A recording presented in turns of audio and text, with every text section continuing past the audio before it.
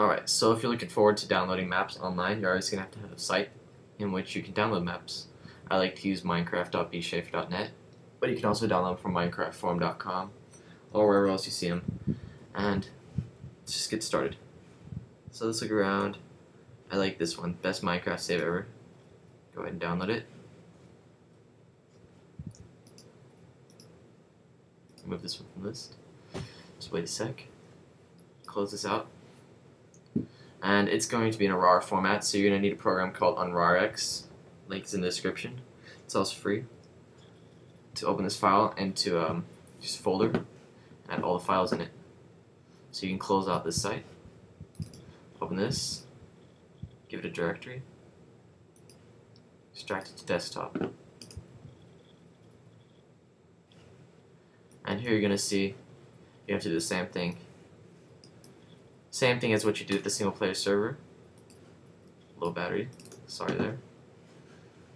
Drag out the old map, drag in World 1, which is actually the one we just downloaded. Change the name to World. Should do a lowercase w. There you go. Stop the server. And let's reboot this. It might say converting, we don't know. Yep, converting map. Give this a sec.